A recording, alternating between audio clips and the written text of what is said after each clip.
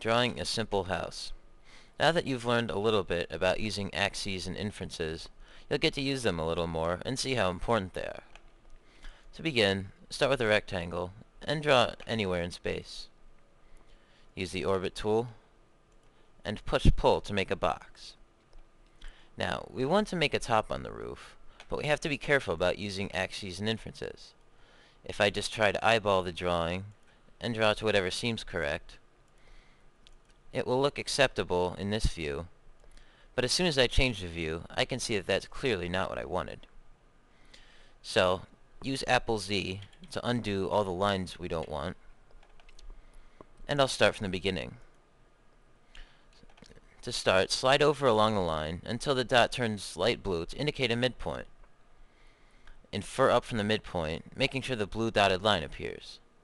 Click to set the line, and set on the opposite corner.